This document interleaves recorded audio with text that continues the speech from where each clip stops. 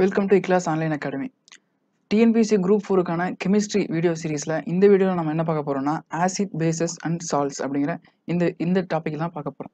So acid base அப்படிங்கறது என்னன்னு பாத்தீங்கன்னா in the basis of their chemical properties compounds can be classified as acid bases and salts. So அதோட chemical properties ஓட அடிப்படையில chemical அதோட வேதித்த பண்புகளோட அடிப்படையில இருக்கக்கூடிய எல்லா compoundsம் என்ன பண்ணலாம்னா acid base salt அப்படினு சொல்லிட்டு நம்ம பிரிச்சிரலாம் அப்படினு சொல்றாங்க. So அந்த acid base salt பத்தி பார்க்கிறதுக்கு முன்னாடி indicators அப்படினா என்ன அப்படி நம்ம தெரிஞ்சுக்கணும். So indicator is a dye which gives different colors in acid and base. அதாவது ஒரு குறிப்பிட்ட ஒரு நிறத்தின் மூலமா ஒரு குறிப்பிட்ட நிற மாற்றத்தை கொடுக்கக்கூடிய ஒரு பொருள்களை தான் என்னன்னு சொல்றாங்க நம்ம இண்டிகேட்டர்ஸ் அப்படின்னு சொல்றோம். ஸோ ஒரு டை அப்படின்னு சொல்லி அதுக்கு ஒரு விஷயம் வந்து சொல்றாங்க. ஆசிட் அண்ட் பேஸ் ரெண்டுலையுமே வந்து டிஃப்ரெண்டான கலர்ஸ் வந்து என்ன பண்ணுது அது கொடுக்குது. காமனாக நம்ம பயன்படுத்தக்கூடிய இண்டிகேட்டர்ஸ் என்னென்ன அப்படின்னு சொல்லி பார்த்தீங்கன்னா லிட்மஸ், மெத்தில் ஆரஞ்சு, அதுக்கப்புறம் ஃபினாப்தலின். சரிங்களா, இந்த ரெண்டுமே வந்து ஆர்டிஃபிஷியல் இண்டிகேட்டர்ஸ் அப்படின்னு சொல்லலாம், செயற்கையான நிறங்காட்டிகள். இந்த லிட்மஸ் அப்படிங்கிறது வந்து என்னன்னு பார்த்தீங்கன்னா லிச்சன்ஸ் அல்லது லைக்கன்ஸ் அப்படின்னு சொல்லி என்ன பண்ணியிருப்போம் நம்ம படிச்சிருப்போம். ஒரு சிம்பயாட்டிக் நேச்சரில் இருக்கக்கூடிய ஒரு ஆர்கானிசம், ஒரு உயிரி.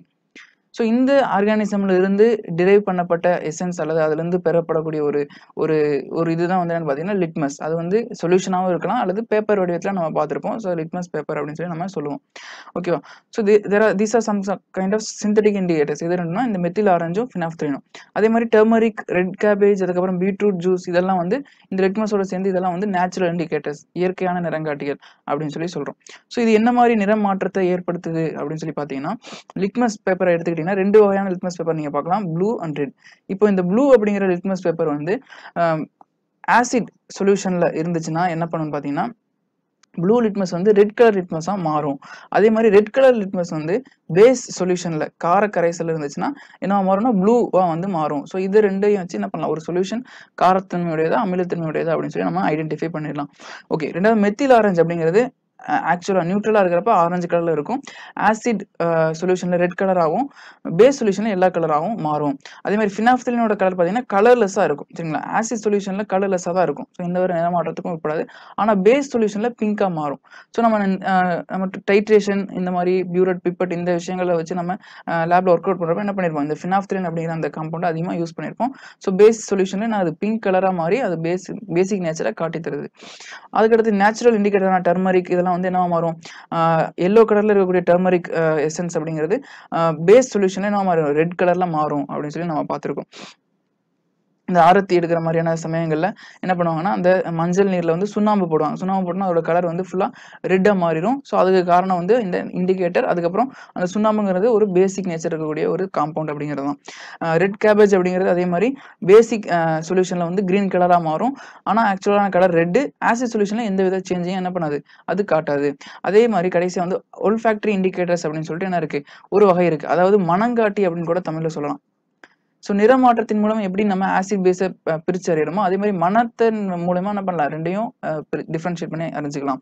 அதுல முக்கியமான என்னன்னு பார்த்தீங்கன்னா ஆனியன், அதுக்கப்புறம் வெனிலா அப்படிங்கிற அந்த மலர், அந்த நறுமணம். சரிங்களா, இந்த ரெண்டு இந்த ஃப்ளவர் அதுக்கப்புறம் இந்த ஆனியன் எசன்ஸ் இது ரெண்டும் என்ன பண்ணணும்னு பார்த்தீங்கன்னா ரெண்டுமே வந்து பேஸ் சொல்யூஷன்ல நான் அதோட மனத்தை இழந்துரும். ஸோ ஆசிட் சொல்யூஷனை சேஞ்ச் தெரியாது. ஆனால் பேஸ் கண்டுபிடிக்கிறதுக்கான ஒரு ஒல்ஃபாக்டரி இண்டிகேட்டரா என்ன இருக்கு, இந்த ரெண்டும் இருக்கு அப்படின்னு சொல்லி சொல்லலாம். ஓகே, ஸோ இப்போ நம்ம ஆசிட்னா என்ன, பேஸ்னா என்னன்னு கொஞ்சம் தெளிவாக பார்க்கலாம். Acid is a compound which are capable of farming hydrogen ions, அதாவது H+ அயனிகளை உருவாக்கக்கூடிய ஒரு காம்பவுண்ட் தான் என்னது ஆசிட். அதன் எதிரின்னு பார்த்தீங்கன்னா அக்வஸ் சொல்யூஷன்ல நீரோட கரைக்கும் போது இது வந்து ரொம்ப முக்கியமான ஒரு விஷயம். ஆசிட் என்னதான் ஆசிடா இருந்தாலும் எப்போ அது வந்து ஹைட்ரஜன் அயான்ஸ் அல்லது ஹைட்ரோனியம் அயான்னு கூட சொல்லுவாங்க, அது H3O+ கூட சொல்லுவாங்க. ஸோ இந்த மாதிரி அயானா வந்து மாறுது அப்படின்னு பார்த்தீங்கன்னா அதோட வாட்டர் சேரும் போது மட்டும்தான். And base is the compound which are capable of farming hydroxyl ions. So இதே மாதிரி பேஸ் அப்படிங்கிறது ஹைட்ராக்சில் OH- அயான்ஸை வாட்டர் அக்வஸ் சொல்யூஷன்ல கொடுக்கக்கூடியது. இது வந்து ஒரு ஃபர்ஸ்ட் ஸ்டேஜ். அதாவது இதுதான் வந்து அடிப்படையான ஒரு விஷயமா வந்து டெஃபினேஷனா வந்து நம்ம சொல்றோம். இதை சொன்னவர் யாருன்னு பார்த்தீங்கன்னா அரீனியஸ் அப்படிங்கிறவர். ஸோ அரீனியஸ் தியரி படி ஆசிட் பேசஸ் அப்படிங்கிறதுக்கான டெஃபினேஷன். ஓகேங்களா, ஏன் அப்படி சொல்றோம்னா அடுத்து ரெண்டு பேர் இருக்காங்க, பிராஸ்டட் லவ்ரி அப்படிங்கிறவங்களும் லூயிஸ் அப்படிங்கிறவங்களும். இவங்க ரெண்டு பேரும் ஆசிட் பேஸ்க்கு கொஞ்சம் வித்தியாசமான டெஃபினேஷன் தராங்க. மூணுமே ஒன்று தான், வேற வேற மாதிரி அப்ரோச்ல கொடுப்பாங்க. ஸோ இப்போ வந்து இந்த H ப்ளஸ் அப்படிங்கிறது ஆல்ரெடி நமக்கு என்ன தெரியும்னா புரோட்டானோட ஒரு சிம்பிளைஸ்டு ஒரு வடிவமா புரோட்டானா நம்ம என்ன சொல்லலாம் H ப்ளஸ்னு சொல்லலாம் அப்படின்னு சொல்லி நம்ம சொல்லியிருக்கோம். ஸோ அந்த அடிப்படையில் பிராஸ்டர்ல என்ன சொல்றாங்கன்னா ஆசிட் அப்படிங்கிறது ஒரு புரோட்டான் டோனர் அப்படின்னும் பேஸ் அப்படிங்கிறது புரோட்டான் அக்செப்டர் அப்படின்னும் சொல்றாங்க. அதே மாதிரி டிஃபைன் பண்றாங்க. லியூவிஸ் அப்படிங்கிறவர் என்ன பண்றாருன்னா லியூவிஸ் அப்படிங்கிறவர் எலக்ட்ரான் பேர் அக்செப்டர் அது எதை அப்படி சொல்லி சொல்றாருன்னு பார்த்தீங்கன்னா பேஸை வந்து எலக்ட்ரான் பேர் அதாவது ஆசிடை வந்து எலக்ட்ரான் பேர் அக்செப்டர்னும் எலக்ட்ரான் பேர் டோனர் அப்படிங்கிறவங்க வந்து பேஸ் அப்படின்னும் அதாவது பேஸ்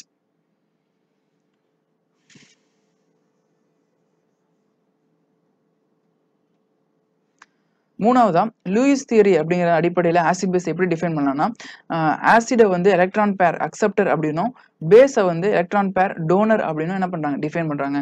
ஸோ இப்போ இந்த 3 தியரி அடிப்படையில் ஆசிட் பேஸை எப்படி டிஃபைன் பண்றாங்கிறது கொஸ்டின்ஸ் அடிக்கடி கேட்கக்கூடிய ஒரு ஏரியாவா இருக்கு. சரி, இப்போ ஆசிடோட நேச்சர், ஆசிட்னா என்ன, அதோட டைப்ஸ் என்ன அப்படிங்கிறத பத்தி பார்க்கலாம். ஆசிட் அப்படிங்கிறதுக்கான அந்த வார்த்தை வந்து அசிடஸ் அப்படிங்கிற லாட்டின் வேர்ட்ல இருந்து எடுத்திருக்காங்க. இதோட மீனிங் என்னன்னு பார்த்தீங்கன்னா சோர், புளிப்புத்தன்மை உடையது. ஸோ இதுதான் வந்து ஆசிடோட ஒரு முக்கியமான பண்பா இருக்கு. எல்லா ஆசிடுமே என்னது புளிப்புத்தன்மை உடையது. சரிங்களா?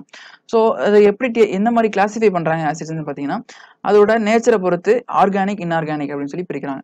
ஸோ ஆர்கானிக் இன்ஆர்கானிக் பத்தி நம்ம ஆல்ரெடி சொல்லியிருக்கோம். உயிரினங்கள் ஆர்கானிசம்ல இருக்கிறது அப்படிங்கிறது ஆர்கானிக், மண், தரை, நிலம் இந்த மாதிரி உயிரினம் அல்லாத விஷயங்கள்ல இருந்து கிடைக்கிறது வந்து இன்ஆர்கானிக் அந்த மாதிரி சொல்லியிருக்கோம். ஸோ அப்படி பார்க்குறப்போ எந்தெந்த சோர்ஸ்ல இருந்து இருக்கு அப்படின்னு சொல்லி பார்த்தீங்கன்னா ஆப்பிள் அப்படிங்கிறது ஆர்கானிக் ஆசிட், மேலிக் ஆசிட் இருக்கு. ஸோ இது எல்லாத்தையும் என்ன பண்ணிக்கணும் தெளிவாக பார்த்துக்கணும். அதிகப்படியாக கொஸ்டின்ஸ் கேட்கக்கூடிய ஏரியாவா என்ன இருக்கு இந்த ஆர்கானிக் ஆசிட்ஸ், அதோட சோர்ஸ் என்ன அப்படிங்கிறது இருக்கு. ஸோ இன்ஆர்கானிக் ஆசிட்கான எக்ஸாம்பிள் என்னன்னு பார்த்தீங்கன்னா sulphuric acid, HCl hydrochloric acid, அதே மாதிரி HNO3, நைட்ரிக் ஆசிட், இதெல்லாம் வந்து இன்ஆர்கானிக் ஆசிடோட எக்ஸாம்பிள்ஸா இருக்கு. சரிங்களா? ஸோ அதோட பேசிசிட்டி அப்படிங்கிற ஒரு விஷயம் இருக்கு. அதாவது எத்தனை H பிளஸ் அயான்ஸை ஒரு மாலிகுல் ஆஃப் ஆசிட் மாலிகுல் வந்து கொடுக்குது அப்படிங்கிறது பொறுத்து அதை வந்து பேசிசிட்டி அப்படின்னு சொல்லி சொல்றாங்க. இப்போ எக்ஸாம்பிளுக்கு வந்து HCl எடுத்துக்கிட்டீங்கன்னா ஒரு மாலிகுல் HCl எடுத்துக்கிட்டீங்கன்னா அது என்ன பண்ணுன்னு பார்த்தீங்கன்னா தண்ணியில கரைஞ்சு ஒரு H பிளஸ் அயனியை கொடுக்கும். சரிங்களா? ஸோ இதுல வந்து என்ன ஒரு ஹைட்ரஜன் இருக்கு. ஸோ ஒரு H பிளஸ் அயனி தரும். ஸோ இது வந்து மோனோ பேசிக், இது அடிப்படையில் மோனோ பேசிக் ஆசிட் அப்படின்னு சொல்லி சொல்லலாம். அதே மாதிரி H2SO4 எடுத்துக்கிட்டீங்கன்னா ஒரு மாலிகுல் H2SO4 வந்து தண்ணியில கரைஞ்சு 2 H பிளஸ் அயனியை கொடுக்கும். சரிங்களா? 2 H பிளஸ் அயனியை வந்து கொடுக்கும். ஸோ இது வந்து டை பேசிக் அப்படின்னு சொல்லி சொல்றாங்க. ஸோ அதே மாதிரி 3 ட்ரை பேசிக் அப்படிங்கிற அந்த விஷயம் H3PO4 பாஸ்போரிக் ஆசிட் அப்படிங்கிறது 3 ஹைட்ரஜன் அயனிகளை ஒரு மூலக்கூறு பாஸ்போரிக் ஆசிட் வந்து நீர்ல கரைஞ்சு கொடுக்குது. ஸோ இந்த மாதிரி அது கொடுக்கக்கூடிய ஹைட்ரஜன் அயனிகளை பொறுத்து மோனோபேசிக், டைபேசிக், ட்ரைபேசிக்னு சொல்லிட்டு ஆசிடை பிரிக்கலாம். அதே மாதிரி அயனைசேஷன் அது எந்த அளவுக்கு வந்து அயனிகளா பிரியுது, H பிளஸ் ஆகும் இன்னொரு பார்ட் ஆஃப் நெகட்டிவ் அயானாவும் பிரியக்கூடிய தன்மையை பொறுத்து என்ன பண்றாங்க ஸ்ட்ராங் அண்ட் வீக் அப்படின்னு சொல்லி 2 வகையா பிரிக்கிறாங்க. வலிமை மிக்க அமிலம், வலிமை குறைந்த அமிலம். பொதுவாக ஆர்கானிக் ஆசிட்ஸ் எல்லாமே வந்து வீக் ஆசிட்ஸ் அப்படின்னு சொல்லி சொல்லலாம். இன்ஆர்கானிக் ஆசிட்ஸ் எல்லாமே ஸ்ட்ராங் ஆசிட்னு சொல்லி சொல்லலாம். அதே மாதிரி இந்த பேசிசிட்டி பத்தி பார்க்குறப்போ அசிட்டிக் ஆசிட் எடுத்துக்கிட்டிங்கன்னா CH3COOH அப்படிங்கிறது என்னது அசிட்டிக் ஆசிட்டோட வடிவம். இதுல பாத்தீங்கன்னா 4 ஹைட்ரஜன் இருக்கு. ஸோ அப்போ இதோட பேசிசிட்டி அப்படிங்கிறது டெட்ரா அப்படின்னு சொல்லி போயிடக்கூடாது. இது என்னதான் வந்து இங்க கார்பனோட சேர்ந்துருக்கக்கூடிய இந்த ஹைட்ரஜன் என்ன ஆகுது அயனியா மாறாது. பட் இந்த ஒரு ஹைட்ரஜன் மட்டும் தான் என்ன ஆகும் ஹைட்ரஜன் அயனா வந்து மாறும். ஸோ இது வந்து ஒரு மோனோ பேசிக் ஆசிட் தான், அதையும் நம்ம கவனிக்கணும். ஸோ பேஸ்ட் ஆன் கான்சென்ட்ரேஷன் அப்படிங்கிற அடிப்படையில் கான்சென்ட்ரேட்டட் ஆசிட், டைல்யூட்டட் ஆசிட் அப்படிங்கிற 2 விஷயமா பிரிக்கிறாங்க. அதாவது அதிக அளவு நீர் கரைஞ்சு இருந்துச்சு, நீர்ல கரைஞ்சு இருக்கக்கூடிய ஆசிட் அப்படிங்கிறது அதிகப்படியான நீர் இருந்துச்சுன்னா அது டைல்யூட்டட்னும், ரொம்ப குறைவான அளவு நீர் இருக்குன்னா கான்சென்ட்ரேட்டட் அப்படின்னு சொல்லி சொல்றாங்க. ஸோ இந்த நீர் சேர்க்கறதுல வந்து ஒரு விஷயம் இருக்கு எக்ஸோதெர்மிக் ரியாக்ஷன். எதுனா ஆசிடும் நீரும் ஒன்று சேர்ந்து கலக்கிறப்போ நடைபெறக்கூடிய வினைங்கிறது ஒரு வெப்ப உமிழ் வினை, எக்ஸோதெர்மிக் ரியாக்ஷன் அப்படின்னு சொல்லி சொல்லலாம். ஸோ இந்த அடிப்படையில் உங்களுக்கு கொஸ்டின் எப்படி கேட்டிருக்காங்கன்னா ஆசிடோட வாட்டரை சேர்க்கணுமா அல்லது வாட்டரோட ஆசிடை சேர்க்கணுமா டைல்யூட் பண்றப்போ அப்படின்னு சொல்லி இந்த மாதிரி ஒரு கொஸ்டின் கேட்டிருக்காங்க. இதுக்கு எப்படி ஆன்சர் பண்றேன்னு பார்த்தீங்கன்னா ஆசிடோட வாட்டரை சேர்க்கும் போது இது வந்து எக்ஸோதெர்மிக் வெப்ப உமிழ்வினைங்கிறனால சிறிதளவு வாட்டரை சேர்த்தோன்னா என்ன ஆயிரும் அங்கே ஒரு எக்ஸோதெர்மிக் ரியாக்ஷன் வெப்பம் உருவாகி அந்த ஆசிட் வந்து வெளியில தெரிக்கிற அளவுக்கு என்ன ஆகும் அங்கே எனர்ஜி உருவாக்கப்படும். ஆனால் வந்து தண்ணீரோட ஆசிடை சேர்க்கிறப்போ குறைவான அளவு ஆசிட் தான் நம்ம ஃபர்ஸ்ட் கொஞ்சம் கொஞ்சமாக சேர்ப்போம். ஸோ அந்த சமயத்தில் இதோட அந்த எனர்ஜி வெளியாகக்கூடிய எனர்ஜியோட அளவு வந்து மட்டுப்படுத்தப்படும், ரொம்ப கம்மியாக இருக்கும் அப்படின்னு சொல்லலாம். ஸோ அப்போ தண்ணியோட ஆசிடை சேர்க்கணுமே தவிர ஆசிடோட தண்ணியை சேர்க்கக்கூடாது அப்படிங்கிறது கேன்சலாக இருக்கு. ஓகே. ஆசிடோட ப்ராப்பர்ட்டீஸ் கன்டினியூ பண்றோம். சோர் டேஸ்ட் அப்படின்னு நான் முன்னாடி சொல்லிட்டு எல்லா அமிலங்களுமே புளிப்புத்தன்மை உடையது. அதே மாதிரி கரோசிவ் இன் நேச்சர், அரிக்கும் தன்மை உடையது. அது நமக்கு தெரிஞ்சதுதான். அதே மாதிரி அக்வஸ் சொல்யூஷன்ல கண்டக்ட் எலக்ட்ரிசிட்டி. ஆசிட் அதோட ஆசிடும் நீரும் கலந்து இருக்கக்கூடிய அந்த சொல்யூஷன் அப்படிங்கிறது என்ன பண்ணும்னா எலக்ட்ரிசிட்டியை வந்து கடத்தும், மின்னோட்டத்தை கடத்தும். ஏன்னு பார்த்தீங்கன்னா அது என்ன இருக்கு, அயான்ஸா பிரிஞ்சிருச்சு. H+ அயனாகவும் நெகட்டிவான இன்னொரு பார்ட்டாகவும் என்ன ஆயிடுச்சு, பிரிஞ்சிருச்சு. அதனால மின்னோட்டத்தை கடத்தும் அப்படின்னு சொல்லலாம். Acid reacts with active metals to give hydrogen case. So ஒரு சில மெட்டல்ஸை தவிர, ஒரு சில உலோகங்களை தவிர மற்ற எல்லா உலோகங்களோடையும் ஆசிட் வினை புரிந்து ஹைட்ரஜன் கேஸ் என்ன பண்ணுதுன்னா வெளிவிடுது.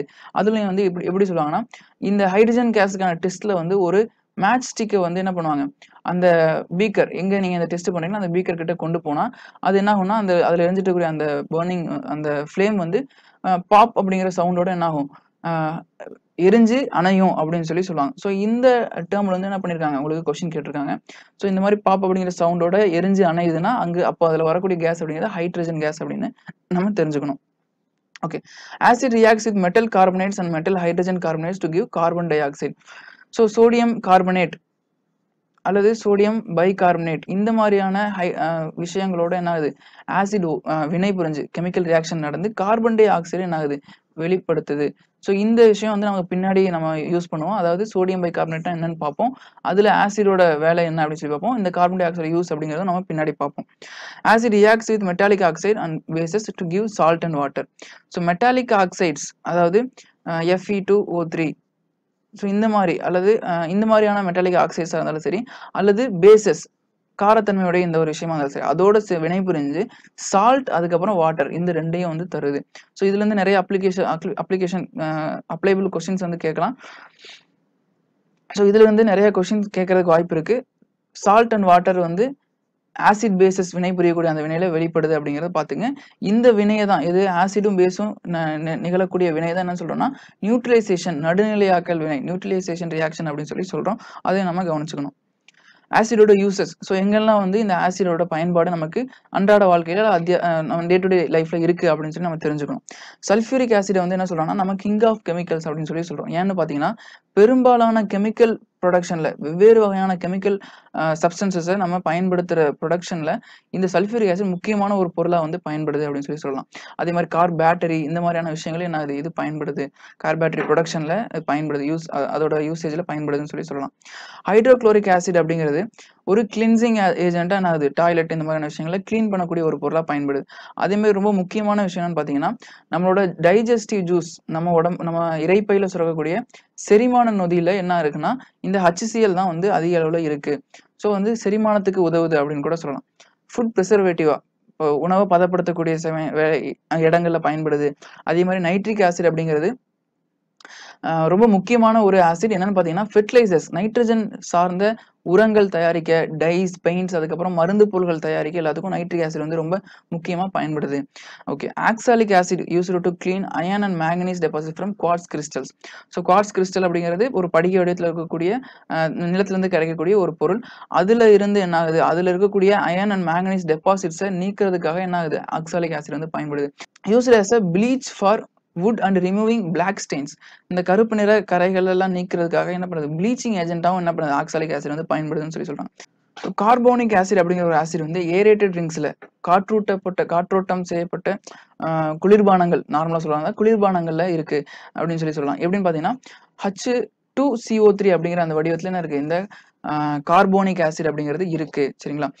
டார்டாரிக் ஆசிட் அப்படிங்கிறது வந்து பேக்கிங் பவுடர். ஸோ இதுதான் நான் முன்னாடி ஸ்லைட்ல சொல்லியிருந்தேன். ஆசிடும் பேஸும் அதாவது சோடியம் பைகார்பனேட்டோட சேர்ந்து என்ன ஆகுது, இந்த ஆசிட்ஸ் வந்து கார்பன் டை ஆக்சைடை ப்ரொடியூஸ் பண்ணுது அப்படின்னு சொல்லி சொன்னோம். ஸோ சோடியம் பைகார்பனேட் அப்படிங்கிறது என்னன்னு பார்த்தீங்கன்னா பேக்கிங் பவுடர் அப்படின்னு சொல்லி சொல்லுவாங்க. ஸோ இந்த பேக்கிங் ப்ராசஸ்ல இதோட இருக்கக்கூடிய அந்த ஆசிட் பார்த்தீங்கன்னா டார்டாரிக் ஆசிட். இந்த ரெண்டும் சேர்ந்து தான் வந்து கார்பன் டை ஆக்சைடை உருவாக்குது. இந்த கார்பன் டை ஆக்சைடு தான் வந்து பிரெட்ல அந்த மாவுகளுக்கு இடையில வந்து ட்ராப் ஆகி அந்த பிரெட்டோட சாஃப்ட்னஸுக்கு காரணமா இருக்கு. சரிங்களா.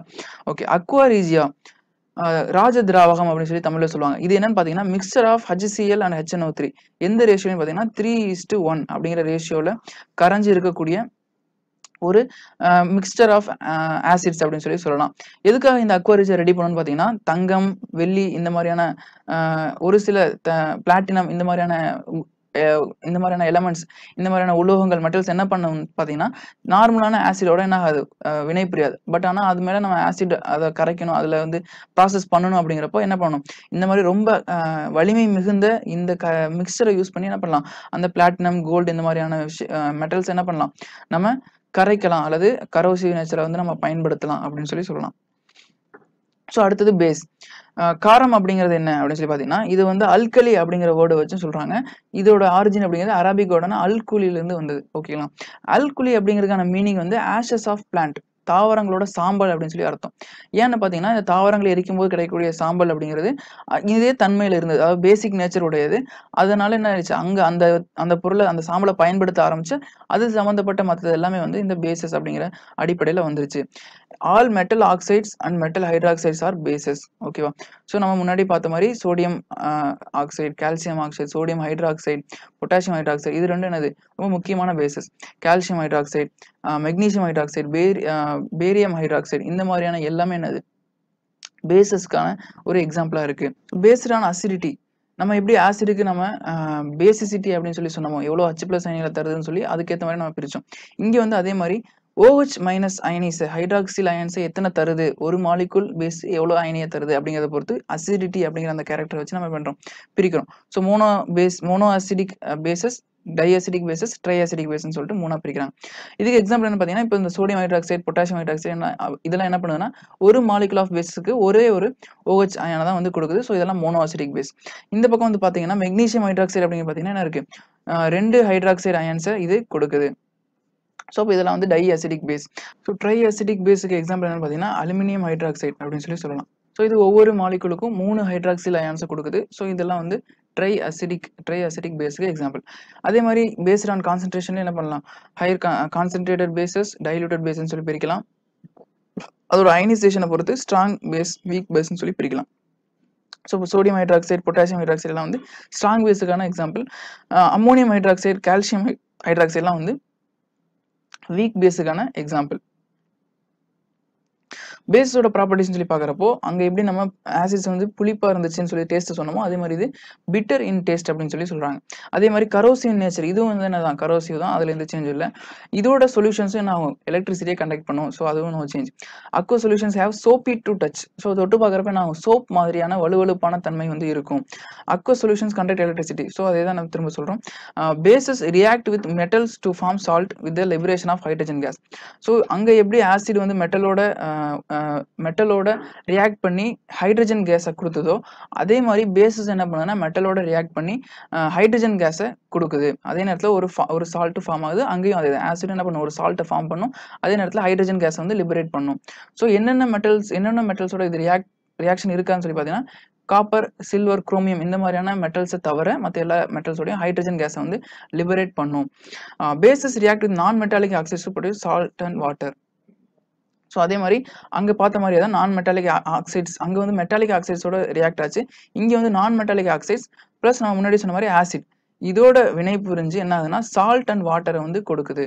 இந்த ரியாக்ஷன் நம்ம என்ன சொன்னோம், திரும்ப பேஸும் ஆசிடும் ஒன்றுக்கு ஒன்று நியூட்ரல் பண்ணக்கூடிய அந்த ரியாக்ஷனை நியூட்ரலைசேஷன், நடுநிலையாக்கல் வினை அப்படின்னு சொல்லி சொன்னோம். ஓகே, பேஸோட யூசஸ் அப்படின்னு பார்க்குறப்போ சோடியம் ஹைட்ராக்சைடு அப்படிங்கிறது ரொம்ப முக்கியமான ஒரு காம்பவுண்டாக இருக்குது. இதில் மேனுஃபேக்சரிங் ஆஃப் சோப் அந்த மாதிரியான விஷயங்கள் என்ன ஆகுது, இது பயன்படுது. அதே மாதிரி ஆயில் ரீஃபைனிங், டைஸ் மேக்கிங்கில் என்ன ஆகுது, நிறங்களை உருவாக்கக்கூடிய அந்த ப்ராசஸில் பேஸ் வந்து அதிகமாக பயன்படுது. கால்சியம் ஹைட்ராக்சைடு அப்படிங்கிறது வந்து பில்டிங்கோட ஒயிட் வாஷிங், அதுக்கப்புறம் ப்ளீச்சிங் பவுடராக என்ன ஆகுது, பயன்படுது அப்படின்னு சொல்லி சொல்லலாம். ப்ளீச்சிங் பவுடர் அப்படிங்கிறப்போ பேப்பர் இண்டஸ்ட்ரீஸில், லினன் இந்த மாதிரியான காட்டன் இந்த மாதிரியான டெக்ஸ்டைல் இண்டஸ்ட்ரியில் ப்ளீச்சிங்காக என்ன பண்ணுறாங்க, கால்சியம் ஹைட்ராக்சைடை பயன்படுத்துகிறாங்க. மெக்னீசியம் ஹைட்ராக்சைடு அப்படின்னு பார்த்தீங்கன்னா மெடிசன். ஸோ இதுக்கு பேர் என்னன்னு பார்த்தீங்கன்னா மில்க் ஆஃப் மெக்னீஷியா அப்படின்னு கூட சொல்லுவாங்க. நம்ம இதுக்கு முன்னாடி பார்த்தோம் மெக்னீசியம் ஹைட்ராக்சைடு. ஸ்டொமக் டிசார்டர்ஸ், அதாவது ஹை அசிடிட்டி மூலமாக ஏற்படக்கூடிய அந்த எரிச்சல், அந்த விஷயத்தை வந்து சரி பண்றதுக்கான மருந்தா என்ன பண்ணுது, இந்த மெக்னீசியம் ஹைட்ராக்சைடு வந்து பயன்படுது. Ammonium hydroxide used to remove Greece stains from cloth. So இதுல இருந்து என்ன பண்ணலாம், டைரக்டான கொஸ்டின்ஸ் கேட்கலாம். கிளாத்ல இருந்து கிரீஸ் ஸ்டெயின்ஸை நீக்கிறதுக்காக பயன்படக்கூடிய காம்போனன்ட் என்ன, அம்மோனியம் ஹைட்ராக்சைடு. அந்த மாதிரியான விஷயங்கள் என்ன பண்ணிக்கலாம், தெரிஞ்சுக்கலாம். ஓகே, ஸோ அடுத்த கட்டமாக பிஹெச் ஸ்கேலை பற்றி பார்க்க போகிறோம். pH scale அப்படிங்கிறது என்ன அப்படின்னு சொல்லி பார்த்தீங்கன்னா a scale for measuring hydrogen ion concentration in solution is called pH scale. So அப்போ இந்த P அப்படிங்கிறது எதை மீன் பண்ணுதுன்னா பொட்டன்ஸ் அப்படிங்கிற ஜெர்மன் வேர்டு, இதோட மீனிங் வந்து பவர். ஸோ ஒரு சொல்யூஷனில் இருக்கக்கூடிய எவ்வளவுக்கு அதிகம், எந்த அளவுக்கு ஹைட்ரஜன் அயான்ஸ் வந்து இருக்கு, H+ அயான்ஸ் வந்து இருக்கு அப்படிங்கிறத சொல்றது தான் வந்து pH ஸ்கேலோட அடையாளமா இருக்கு. அதுதான் அதுக்கான ஒரு ஸ்கேல் தான் இது. ஸோ இந்த ஸ்கேல் அப்படிங்கிற 0ல இருந்து 14 வரைக்கும் என்ன இருக்கு, வேல்யூ இருக்கு. pH value is a number and has no units. So அது வந்து ஒரு நம்பர் தான், அதுக்கு வந்து என்ன இல்லை, எந்த ஒரு யூனிட்டும் கிடையாது. கண்டுபிடிச்சது யாருன்னு பார்த்தீங்கன்னா சோரன்சன். ஓகேவா? இந்த pH ஓட மதிப்பு அடிப்படையில் என்ன பண்றோம், pH இண்டிகேட்டரை வந்து நம்ம என்ன பண்றோம், பயன்படுத்துறோம். அது வந்து யூனிவர்சல் இண்டிகேட்டர் அப்படின்னு சொல்லி சொல்றாங்க. ஸோ அப்போ என்னன்னு பார்த்தீங்கன்னா ஒரு பேண்ட் ஆஃப் கலர், ஒரு மல்டிபிள் கலர் வந்து என்ன பண்ணுது, அந்த நீங்க அதை பயன்படுத்தக்கூடிய சொல்யூஷனோட pH பொறுத்து அந்த கலரை வந்து அது என்ன பண்ணுது, காட்டுது. ஸோ இப்போ என்னென்ன கலர் பார்த்தீங்கன்னா கிரீன் கலர், நியூட்ரல் சொல்யூஷனில் கிரீன் கலரில் இருக்கும். அதே மாதிரி அசிடிக் சொல்யூஷன் அதோட pH பொறுத்து எல்லோலேருந்து ரெட் வரைக்கும் என்ன ஆகும், கொஞ்சம் கொஞ்சமாக அந்த ஸ்பெக்ட்ரம் அப்படிங்கிறது இருக்குது. அதே மாதிரி பேசிக் சொல்யூஷனாக இருந்தால் ப்ளூ, பர்பிள், வயலட் அப்படிங்கிற இந்த 3 கலரில் அதோட pH பொறுத்து மாற்றம் தெரியும். ஸோ இது வந்து யூனிவர்சல் இண்டிகேட்டர் அப்படின்னு சொல்லி சொல்கிறோம். ஓகே, இதில் கொஸ்டின்ஸ் அப்படிங்கிறப்போ இந்த இடத்துலேருந்து அதிகமான கொஸ்டின்ஸ் வரதுக்கு வாய்ப்பு இருக்குது. என்னென்ன ஆசிடு, என்னென்ன பொருட்கள், நம்ம பயன்படுத்தக்கூடிய பொருளோட pH வேல்யூ என்ன அப்படிங்கிறது. ஸோ வந்து இந்த ஃபார்முலாவை நீங்கள் நோட் பண்ணிக்கங்க. pH எப்படி கண்டுபிடிக்கிறது அப்படிங்கிறதுக்கான formula -log based in H+. So இதே அடிப்படையில் இது அப்படி என்ன சொல்லலாம்னா POH அப்படின்னு கூட இன்னொரு வகையாக சொல்லலாம். அதாவது -log based in OH- அயான்ஸோட செறிவு பேசிக் நேச்சரில். பட் ஆனால் இதுதான் வந்து என்னது pHோட ஆக்சுவலான ஃபார்முலா அப்படின்னு சொல்லி சொல்லலாம். ஓகே, இன்னொரு விஷயம் என்ன தெரிஞ்சுக்கணும்னா ஹைட்ரஜன் அயான்ஸோட செறிவும் pHோட வேல்யூவும் அதாவது இன்டைரக்ட்லி, அதாவது இன்வெர்ஸ்லி ப்ரொபோர்ஷனல் அப்படின்னு சொல்லி சொல்லலாம். அதாவது pH வேல்யூ அப்படிங்கிறதும் இந்த H+ அயான்ஸோட செறிவு அப்படிங்கிறதும். இப்போ அதிக அளவு H+ அயான்ஸ் இருந்துச்சுன்னா அதோட pH வேல்யூங்கிறது கம்மியாக இருக்கும். இன்னொரு வகையில் எப்படி சொல்லலாம்னா சொல்யூஷன் ஆசிடாக இருந்தால் அதோட pH வேல்யூ ரொம்ப கம்மியாக இருக்கும். H+ அயான்ஸ் கம்மியாக இருக்குன்னா அது வந்து பேசிக் சொல்யூஷன் அர்த்தம். ஸோ இப்போ பேசிக் சொல்யூஷன்ஸில் pHோட வேல்யூ அதிகமாக இருக்கும் அப்படின்னு சொல்லலாம். ஸோ அந்த அடிப்படையில் பார்க்குறப்ப லெமன் ஜூஸ் ஒரு ஆசிட், ஸோ pH வேல்யூ 2.5. அதே மாதிரி வினிகரும் ஒரு ஆசிட் தான். காஃபி அப்படிங்கிறது வந்து நம்ம இதுல இருந்து என்ன தெரிஞ்சுக்கிறோம்னா அது வந்து கசப்பா இருந்தாலுமே அது வந்து என்னது, ஒரு அசிடிக் நேச்சர்ல இருக்கக்கூடிய ஒரு சொல்யூஷன் அப்படின்னு நம்ம தெரிஞ்சுக்கிறோம்.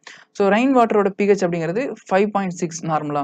ஸோ காற்றுல இருக்கக்கூடிய கார்பன் டை ஆக்சைடு இந்த மாதிரியான இதோட என்ன ஆயிரும், ரெயின் வாட்டர் வந்து கரைஞ்சு நார்மலாகவே அதோட pH அப்படிங்கிறது அரௌண்ட் 5.6 இருந்து 6 வரைக்கும் இருக்கும். இதுக்கு கீழே போச்சு அப்படின்னா அதுதான் நம்ம என்ன சொல்றோம்னா ஆசிட் ரெயின் அப்படின்னு சொல்லி சொல்றோம். 5.6 கீழே போனால் வந்து ஆசிட் ரெயின் அப்படின்னு சொல்லி சொல்றோம். ஓகே, மில்க் அப்படிங்கிறப்போ 6.5, சோடியம் ஹைட்ராக்சைடோட இது வந்து 13 to 14, அதே மாதிரி மில்க் ஆஃப் மெக்னீசியம் 10.5. அது இல்லாமல் நம்மளோட கேஸ்ட்ரிக் ஜூஸ் HCl அப்படின்னு சொல்லி சொன்னோம், அதோட அசிடிட்டி வந்து 1 to 3. சாஃப்ட் ட்ரிங்க்ஸ் அப்படிங்கிறப்போ கார்போனிக் ஆசிட் இருக்குன்னு நம்ம முன்னாடி சொல்லியிருந்தோம், ஸோ 3. சி வாட்டரோட pH இது எல்லாத்துலேயுமே பிளட்டோட முக்கியமாக. ஸோ இந்த மாதிரி டேட்டாஸ் வந்து பார்க்குறப்போ எப்பவுமே என்ன பண்ணுவோம்னா இந்த ஒரு ஒரு ஒரு ஒரு வேல்யூ எடுத்துக்கணும். அதாவது இப்போ நம்ம இங்கே சிங்கிள் வேல்யூ எது கொடுத்துருக்கோம், சி வாட்டருக்கு வந்து 8.5 அப்படின்னு சொல்லி கொடுத்துருக்கோமா, இதை நீங்கள் 8.5னே ஃபிக்ஸ் பண்ணாமல் 8 to 9 அப்படிங்கிற மாதிரி நீங்கள் என்ன பண்ணிக்கலாம், ஃபிக்ஸ் பண்ணிக்கலாம். ஸோ உங்களுக்கு கொஸ்டின், ஏன்னா ஆக்சுவலான வேல்யூ என்ன பண்ணலாம், எப்படி வேணாலும் மாறலாம். இதில் இருக்க வேல்யூ தான் வந்து கொஸ்டின் கேட்பாங்கன்னு இல்லை. ஸோ அப்போ 8 to 9க்குள்ளே வந்து சி வாட்டரோட pH இருக்கும் அப்படிங்கிறத நீங்கள் நல்லா பார்த்துக்கணும். அதே மாதிரி 8.5 அப்படிங்கிறது உங்கள் புக்கில் இருக்கக்கூடிய வேல்யூ, அது உங்களுக்கு கொடுத்த வேல்யூ அப்படிங்கிறத என்ன பண்ணிக்கலாம், நீ ஞாபகம் வச்சுக்கலாம். ஸோ அப்போ தான் வந்து உங்களால் இதுலேருந்து கேட்கக்கூடிய கொஸ்டின்ஸ்க்கு ஆன்சர் பண்ண முடியும். ஓகே, ஸோ அடுத்த கட்டமாக சால்ட்ஸ், உப்புக்கள் அப்படிங்கிற பொதுவாக சொல்லக்கூடிய இந்த விஷயத்தை பற்றி பார்க்கலாம். Salts are formed when acid react with bases. நம்ம முன்னாடியே பார்த்த மாதிரி ஆசிடும் பேஸும் ரியாக்ட் பண்ணக்கூடிய அந்த நியூட்ரலைசேஷன் ரியாக்ஷனில் என்ன ஆகுது, சால்ட் வந்து உருவாகுது. இந்த சால்ட்டோட சொல்யூஷன்ஸ் அப்படிங்கிறது எலக்ட்ரிசிட்டியை கண்டக்ட் பண்ணும். ஸோ நம்மளோட சொல்யூஷனை பற்றி பார்த்தோம். சோடியம் குளோரைடை தண்ணியில் கரைக்கிறப்ப என்ன ஆயிருது, சோடியம் குளோரைடுன்னு சொல்லிட்டு தனித்தனியாக அயனைஸ் ஆகிறது. அதுதான் வந்து எலக்ட்ரிசிட்டியை கண்டக்ட் பண்ணுது அப்படின்னு சொல்லி பார்த்தோம். Aqueous solutions of most salts R neutral. பெரும்பாலான சால்ட்டோட அக்வஸ் சொல்யூஷன், நீர்ல கரைஞ்ச அதோட அந்த சொல்யூஷன் வந்து நியூட்ரலான pH வேல்யூல இருக்கும். ஆனா ஒரு சில சால்ட் வந்து என்ன பண்ணுது, அசிடிக் அல்லது பேசிக் சொல்யூஷன்ஸை வந்து உருவாக்குது அப்படின்னு சொல்லலாம். எப்படின்னு சொல்லி பார்த்தீங்கன்னா ஸ்ட்ராங் ஆசிடும் வீக் பேஸும், இது ரெண்டும் ரியாக்ட் ஆகி கிடைக்கக்கூடிய சால்ட்ஸ் வந்து அசிடிக் சொல்யூஷனை உருவாக்குது. அதே மாதிரி அதுக்கு ஆப்போசிட்டா வீக் ஆசிடும் ஸ்ட்ராங் பேஸுமா இருந்தால் அதோட சொல்யூஷன் வந்து பேசிக் நேச்சர்ல இருக்கு. எக்ஸாம்பிள் பார்த்தீங்கன்னா அமோனியம் குளோரைடு அப்படிங்கிறது ஒரு அசிடிக் சால்ட். அதே மாதிரி சோடியம் கார்பனேட் அப்படிங்கிறது ஒரு பேசிக் சால்ட். சரிங்களா, இதை பார்த்துங்க. ஓகே, சால்ட்டை பற்றி பார்க்க ஆரம்பிக்கிறப்ப என்னென்ன சால்ட் இருக்குது, அதோட யூசேஜ் என்ன அப்படின்னு சொல்லி பார்த்துடலாம். காமன் சால்ட் நம்ம யூஸ் பண்ணக்கூடிய உணவில் சாப்பாட்டில் பயன்படுத்தக்கூடிய சோடியம் குளோரைடு அப்படிங்கிறது. ஸோ இது வந்து எலக்ட்ராலிசிஸ் அப்படின்னு சொல்லி இந்த எலக்ட்ராலிசிஸை வந்து நம்ம குளோர் அல்கலி ப்ராசஸ் அப்படின்னு சொல்றோம். குளோரினை அப்படின்னு எடுக்கிறதுக்கு என்ன பண்றோம், இந்த இந்த சோடியம் குளோரைடு சொல்யூஷனை எலக்ட்ராலிசிஸ் பண்ணி குளோரினை வந்து நம்ம என்ன பண்றோம், பிரிச்சு எடுக்கிறோம். ஓகேவா? ஸோ அல்கலி அப்படிங்கிற இந்த விஷயத்தை என்ன பண்ணலாம், நம்ம ஆல்ரெடி நம்ம டிஸ்கஸ் பண்ணாம வந்துட்டோம். அல்கலிக்கும் பேஸுக்கும் ஒரு சின்ன வித்தியாசம் இருக்கு. என்னன்னு பார்த்தீங்கன்னா, அல்கலி அப்படிங்கிறது வாட்டர் சொல்யூபிள், நீர்ல கரையக்கூடிய பேசஸ் அப்படின்னு சொல்லலாம். ஆனா பேஸ் அப்படிங்கிறப்ப வந்து என்ன ஆயிருது, ஒரு சில பேசஸ் வந்து நீர்ல கரையாத பேஸ் இருக்கு. ஸோ அப்போ எல்லா பேஸுமே வந்து அல்கலி அப்படின்னு சொல்ல முடியாது. ஆனா எல்லா அல்கலியுமே என்னது, பேஸ் அப்படின்னு சொல்லி நம்ம சொல்லலாம். ஸோ வாட்டர்ல கரையக்கூடிய பேசஸ் அல்கலி அப்படிங்கிறத மட்டும் பார்த்துங்க. ஓகே. ஸோ குளோர் அல்கலி ப்ராசஸ் அப்படிங்கிறது எலக்ட்ராலிசிஸ் ஆஃப் சோடியம் குளோரைட் அப்படின்னு சொல்லி ஞாபகம் வச்சுங்க. வாஷிங் சோடா, சரிங்களா, சோடியம் கார்பனேட் Na2CO3 10H2O அப்படிங்கிறது என்னது, washing சோடாவோட formula. containing 10 molecules of water of crystallization அப்படிங்கிறது. ஓகே, இந்த சோடியம் கார்பனேட்டை நீங்க என்ன பண்றீங்கன்னா, இந்த வாட்டரை வந்து என்ன பண்றீங்க, ஹீட் பண்றது மூலமா நீக்கிட்டீங்க அப்படின்னா அதான் வந்து சோடா ஆஷ் அப்படிங்கிறது, சோடியம் கார்பனேட் மட்டும். ஓகேவா? சோடா சாம்பல் அப்படின்னு சொல்லி தமிழ்ல சொல்லுவாங்க. இதுக்காக யூஸ் பண்றோம்னு சொல்லி பாத்தீங்கன்னா, ஹார்ட்னஸோட, அதாவது வாட்டரோட ஹார்ட்னஸ் அதிகமான சால்ட் கரைஞ்சிருக்கு அப்படிங்கிறப்போ அதை வந்து நீக்கிறதுக்காக பயன்படுத்தக்கூடிய ஒரு விஷயம் தான் என்னது, இந்த வாஷிங் சோடான்னு சொல்லக்கூடிய சோடியம் கார்பனேட். சரிங்களா? ஓகே, ரெண்டாவது சோடா வந்து பேக்கிங் சோடா. ஸோ இதை பத்தி நம்ம ஆல்ரெடி பார்த்தோம். சோடியம் பைகார்பனேட் NaHCO3 அப்படின்னு சொல்லக்கூடியது பேக்கிங் பவுடரை யூஸ் பண்றதுக்காக இந்த பேக்கிங் சோடா பயன்படுது. பேக்கிங் பவுடர் அப்படிங்கிறது நம்ம ஆல்ரெடி சொன்னோம், டார்டாரிக் ஆசிடும் இந்த பேக்கிங் சோடாவும் கலந்துருக்கக்கூடிய கலவை அப்படின்னு சொல்லி சொன்னோம். ஸோ இது எங்கெல்லாம் வேற எங்க பயன்படுதுன்னு பார்த்தீங்கன்னா, சோடா, அதுக்கப்புறம் வந்து ஃபயர் எக்ஸ்டிங்யூஷர், இந்த மாதிரியான விஷயங்கள்ல பயன்படுதுன்னு சொல்லலாம். Baking powder is used to make cakes and bread. So இது நமக்கு தெரியும். Neutralises excess acid in the stomach and prevents relief. So அசிடிட்டியை போக்குறதுக்காக இது வந்து ஒரு பேசிக் நேச்சர் அப்படிங்கிறனால, பேசிக் நேச்சர்ல இருக்கக்கூடிய ஒரு சால்ட் அப்படிங்கிறனால என்ன பண்ணுது, எக்ஸஸ் அசிடிட்டி, அதாவது நம்ம உடல்ல இருக்கக்கூடிய எக்ஸஸ் அசிடிட்டியை நீக்க இது பயன்படுது அப்படின்னு சொல்லலாம். Okay, bleaching powder calcium oxychloride அப்படின்னு சொல்லக்கூடிய இந்த ப்ளீச்சிங் பவுடரை பத்தி பார்க்கணும்னா, இது வந்து ஒரு டிஸ்இன்ஃபெக்டன்ட். ஸோ இந்த டிஸ்இன்ஃபெக்டா ஆக்ட் ஆகக்கூடியது என்னன்னு பார்த்தீங்கன்னா, இதன் மூலமா இதை வந்து நீங்க பயன்படுத்தும் போது வெளிப்படக்கூடிய குளோரின் கேஸ் தான். சரிங்களா? ஸோ இது வந்து குளோரின் கேஸ் எடுத்துட்டு வரக்கூடிய ஒரு டிரான்ஸ்போர்ட் மீடியம் அப்படின்னு கூட சொல்லலாம். ஒரு டிஸ்இன்ஃபெக்டா நம்ம டைரக்டா யூஸ் பண்றோம். It is used in textile industry. So ப்ளீச்சிங்காக என்ன பண்றோம், டெக்ஸ்டைல் இண்டஸ்ட்ரியில இதை நம்ம பயன்படுத்துறோம் அப்படின்னு சொல்லி சொன்னோம். அதே மாதிரி பேப்பர் இண்டஸ்ட்ரியிலையும் பயன்படுத்துறோம். Disinfecting drinking water supply disinfect பண்றதுக்கும் நம்ம இந்த கால்சியம் ஆக்சிக்ளோரைடுங்கிற ப்ளீச்சிங் பவுடர் யூஸ் பண்றோம். ஓகே, அடுத்ததா பிளாஸ்டர் ஆஃப் பாரிஸ், சுண்ணாம்பு, அதாவது பாரிஸ் சாந்து அப்படின்னு சொல்லுவாங்க. இது ஆக்சுவலா என்னன்னு பாத்தீங்கன்னா, இதோட formula calcium sulphate ½ Hemi hydrate அப்படின்னு சொல்லுவாங்க. ஸோ இதுல இருந்து என்ன பண்ணிக்கலாம், டைரக்டான கொஸ்டின்ஸ் கேட்டிருக்காங்க பாத்துங்க. அதாவது இது எப்படி பெறப்படுது, எப்படி இது உருவாக்கப்படுதுன்னு பார்த்தீங்கன்னா, ஜிப்சம், அதாவது கால்சியம் சல்ஃபேட் 2H2O அப்படிங்கிற இந்த காம்பவுண்டை ஹீட் பண்றது மூலமா வந்து என்ன ஆகுது, இந்த பிளாஸ்டர் ஆஃப் பாரிஸ் வந்து உருவாகுது. இதோட நீங்க தண்ணியை ஆட் பண்ணும்போது என்ன ஆகுதுன்னா, திரும்ப ஜிப்சம் ஃபார்ம் ஆகுது. ஸோ அது வந்து என்ன ஆகுது, ஹார்டா மாறி உங்களுக்கு ஒரு கடினமான ஒரு இதை வந்து கொடுக்குது. ஸோ எதுக்கு பயன்படுத்துறோம் நமக்கு தெரியும். பிஓபின்னு சொல்லக்கூடிய இந்த பிளாஸ்டர் ஆஃப் பாரிஸ் வந்து கன்ஸ்ட்ரக்ஷன்ல யூஸ் பண்றோம். அதே மாதிரி போன்ஸ், எலும்பு முறிவுகளுக்கு கட்டுப்போட பயன்படுத்துறோம். ஸ்டாச்சூஸ், சிலைகள் வடிக்கிறதுக்காக பயன்படுத்துறோம். அதெல்லாம் வந்து நமக்கு தெரிஞ்ச பயன்பாடுகள். கடைசி வந்து வாட்டர் ஆஃப் கிறிஸ்டலைசேஷன். ஸோ எப்படி வந்து நம்ம ஜிப்சம் பார்த்தோமோ அதே மாதிரி இன்னொரு சால்ட் அப்படின்னு பார்த்தோம். அதாவது குறிப்பிட்ட ஒரு காம்பவுண்டோட வாட்டர் ஆட் ஆகி கிறிஸ்டல் ஃபார்ம்ல சால்ட்டா இருக்கக்கூடிய அந்த விஷயம் தான் வந்து வாட்டர் ஆஃப் கிறிஸ்டலைசேஷன் அப்படின்னு சொல்லக்கூடிய. Many salts are found as crystals with water molecule they contain. அதோட தண்ணி எப்பவுமே ஆட் ஆகி இருக்கும். These are called hydrated salts. இப்போ இதை ஹீட் பண்ணும்போது என்ன ஆயிரும், தண்ணி போயிடும், வேற ஒரு வடிவத்துக்கு அந்த சால்ட் மாறிடும். அதோட திரும்ப தண்ணி ஆட் பண்றப்போ பழைய ஃபார்முக்கு வந்து வந்துடும் அப்படின்னு சொல்லலாம். இதுல வந்து அதிகமான கொஸ்டின்ஸ் கேட்டிருக்காங்க. ப்ளூ விட்ரியோல்னா என்ன, காப்பர் 2 சல்ஃபேட் பென்டாஹைட்ரேட் அதோட ஃபார்முலா. அதே மாதிரி எப்சம் சால்ட் அப்படிங்கிறது என்ன, ஜிப்சம் அப்படிங்கிறது நம்ம பார்த்தோம், அதோட ஃபார்முலா என்ன, கிரீன் விட்ரியோல்னா என்ன, ஒயிட் விட்ரியோல்னா என்ன. ஸோ இதுல இருந்து கொஸ்டின்ஸ் கேட்கறதுக்கான வாய்ப்புகள் ரொம்ப அதிகம். ஸோ இதோட ஃபார்முலா, அதோட பேர் அப்படிங்கிறத பார்த்துக்கங்க. ஸோ இதோட ஆசிட் பேஸ் சால்ட் அப்படிங்கிறதுக்கான அந்த டாப்பிக்கை நம்ம கம்ப்ளீட் பண்ணியிருக்கோம். தேங்க்யூ ஃபார் வாட்சிங் IKLAS ஆன்லைன் அகாடமி.